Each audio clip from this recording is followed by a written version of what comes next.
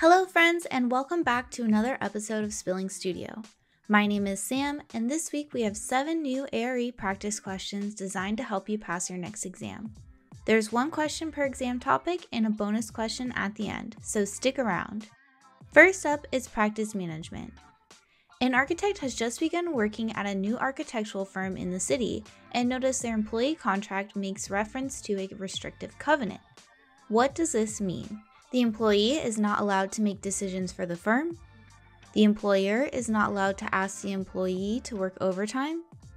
The employee must follow the firm's standards when communicating with clients.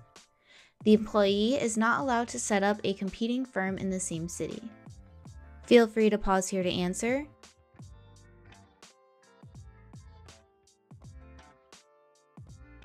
The answer is the employee is not allowed to set up a competing firm in the same city. Did this question make you all do a double take? A restrictive covenant? I thought that was just related to property conditions. Nope, a restrictive covenant at an architecture firm is also more commonly known as a non-compete clause, which restricts what an employee can do once they leave a firm. Most firms have this in their employee contracts. Restricted covenants or non-compete clauses can restrict who the employee works for after leaving for a certain amount of time. So it could say you can't go work for XYZ firm for 2 years after leaving our firm. It can also state whether or not an employee can set up their own firm in a certain area and whether or not they can work for the clients of their previous firm. Like I said earlier, this is very common in our field. I would actually be surprised if your contract did not have a non-compete clause. This is also similar to moonlighting, which is working for another firm or client while you're currently working at a firm, but we'll cover that in another video. Now on to project management. An owner is finalizing the owner-contractor agreement for the construction of a new city hall. Since the contract includes a penalty clause, what else must be included? Liquidated damages, mechanics lien, bonus provision, and incentive clause. Pause here to answer.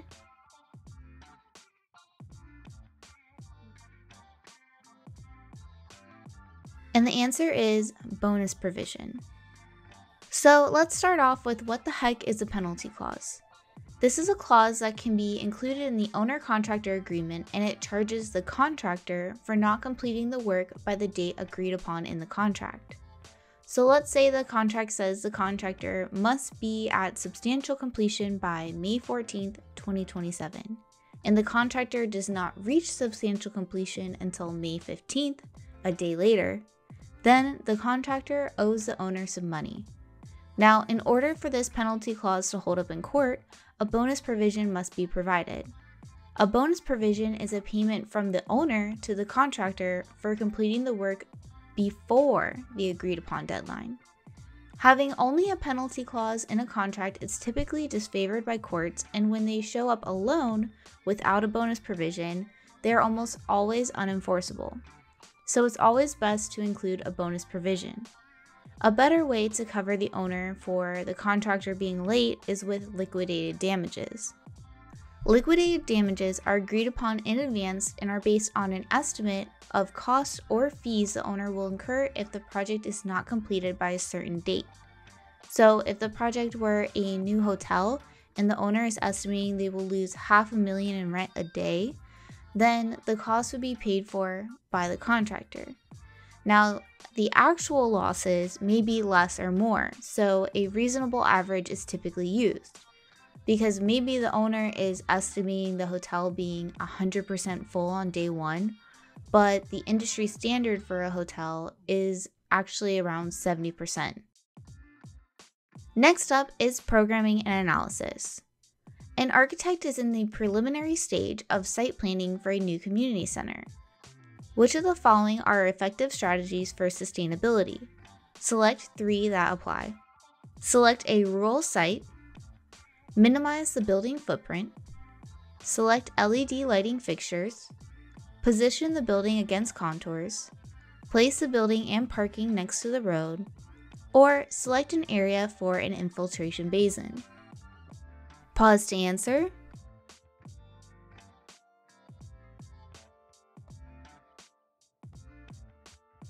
And the correct answer is minimize the building footprint, place the building and parking next to the road, and select an area for an infiltration basin. We have to pay attention to the keywords here, and they are preliminary stage, site planning, and sustainability. There are a few options here that are sustainable but are not considered during the preliminary stages of specifically site planning. So in the early stages of site planning, we want to look at minimizing the building footprint so that we're not taking up more land than is necessary. We also want to look at placing the building and the required parking as close to the road as possible so we're not paving a long unnecessary driveway, and so again we're leaving more land undisturbed. And finally, we want to make sure we're saving space for an infiltration basin which catches stormwater and retains it until it can naturally seep back into the ground, which reduces the amount of stormwater added to the stormwater system. Sam, but why should I care if more water goes to the stormwater system? Well, as cities grow and more land is developed, more water is displaced and needs somewhere to go. If all new development solely relied on the stormwater system, cities would continuously need to upgrade infrastructure sizing to accommodate this.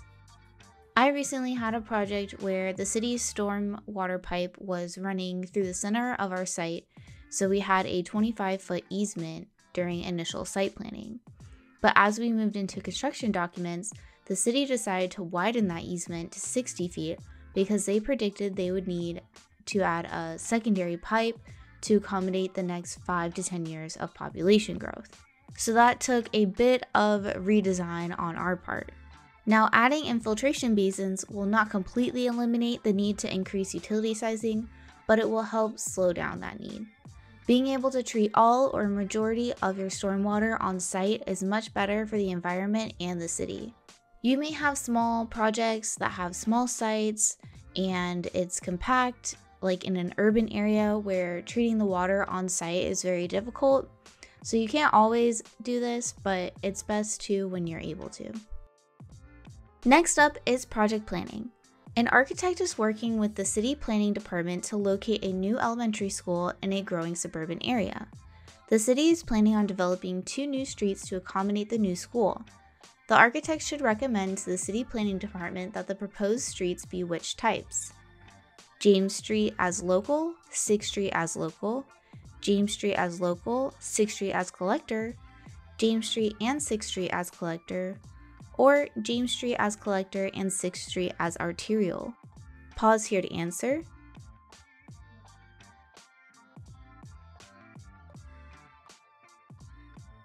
And the correct answer is James Street as local and 6th Street as collector. The best street type to access sites or buildings are from local streets. These streets are typically curvilinear and they have a lower capacity, and the speed limit is the lowest, allowing cars to slow down and turn into the property. Therefore, it is best that James Street is a local street. Collector streets have a higher capacity and are not typically used for through traffic, which means they're not typically used to get to somewhere else further away. Instead, your destination is accessed by the collector street. Collector streets connect local streets to arterial streets. When collector streets connect to local streets, a stop sign is used at the intersection, and when they connect to arterial streets, a stoplight is used. Since 6th Street is connecting an arterial street to a local street, it should be proposed as a collector street. And finally, arterial streets connect collector streets to expressways. They carry large amounts of traffic around population centers, and intersections are controlled by stoplights. A brief pause here to remind you that I post new questions every week, so please hit that subscribe button to make sure you don't miss out on a video. It also really helps me out, so thank you. Now on to project development. What type of weld does the following symbol represent? Single fillet weld, single V butt joint, double fillet weld, square groove butt joint. Pause to answer.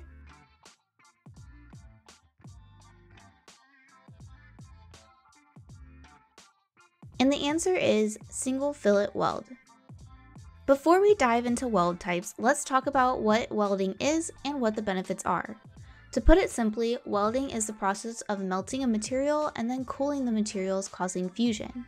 In construction, an electric arc is typically used as the heat source to melt the materials.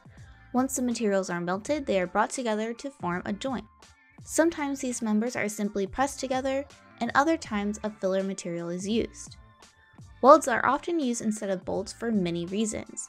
First, they allow the gross cross-section of a member to be used instead of the net section, which makes structural calculations much simpler. Because if you are using a bolt, you would have to deduct the whole opening used for the bolt. They are also more streamlined for construction since there's no angles, bolts, or washers needed, and you don't have to worry about clearances for wrenches.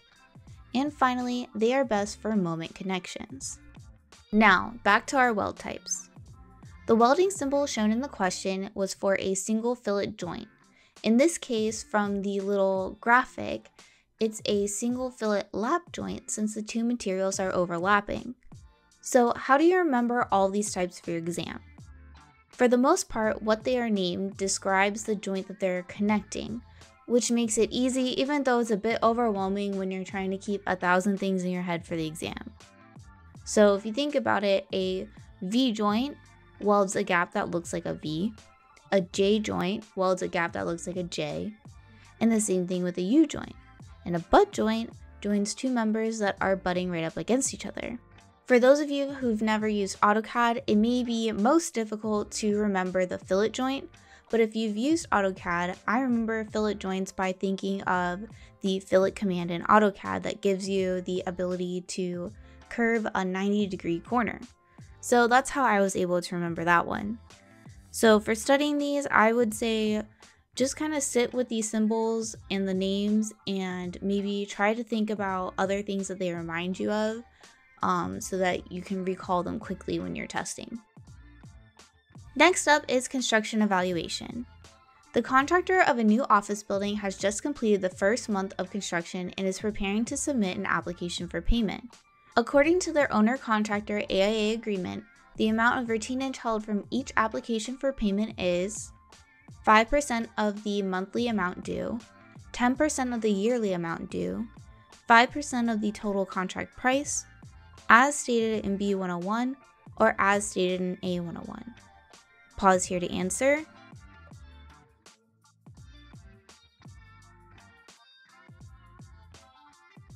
The answer is as stated in A101. For those of you who knew the answer was one of the contract answers, I made this one a little more tricky so that you had to know at least what the right document letter is.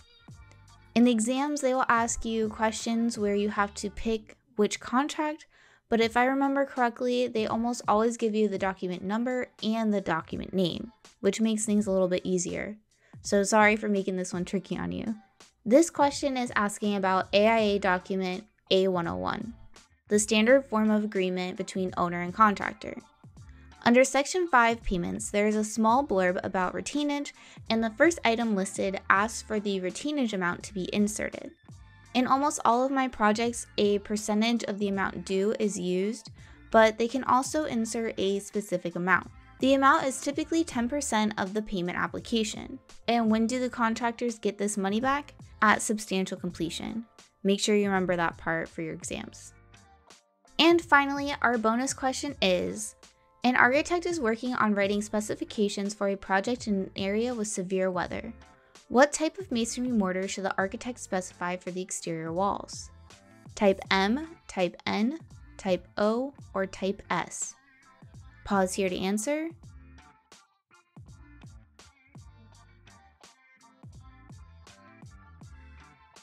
And the correct answer is Type N. Type N is typically recommended for areas that are exposed to severe weather and high heat. It is a medium compressive strength mortar at 750 psi and can achieve 28-day strength between 1500 and 2400 psi. Type N mortar is typically used for exterior above grade walls. Type S is used for at or below grade applications since it has a higher compressive strength of 1800 psi. But some mixes can have even higher strengths of 2300 to 3000 psi. Type S performs well under soil pressure and in seismic conditions. Type M has the highest compressive strength at 2500 psi and is typically used for walls with heavy loads or for walls made of a harder stone. And finally, type O has the lowest compressive strength of 350 psi, and therefore it's typically used for interior, non-load-bearing walls. Because this mortar has a higher lime concentration, it's more flexible and easy to apply, so it's also often used for tuck pointing. That's our questions for this week. Remember to check out the description for links to some of the AIA contracts covered in this video. I've also linked some of my favorite study books, so go check those out. Let me know in the comments what subject areas you're struggling with, and I'll do my best to cover it in the next video. Thank you all for joining, please subscribe, and good luck on your next exam. You got this!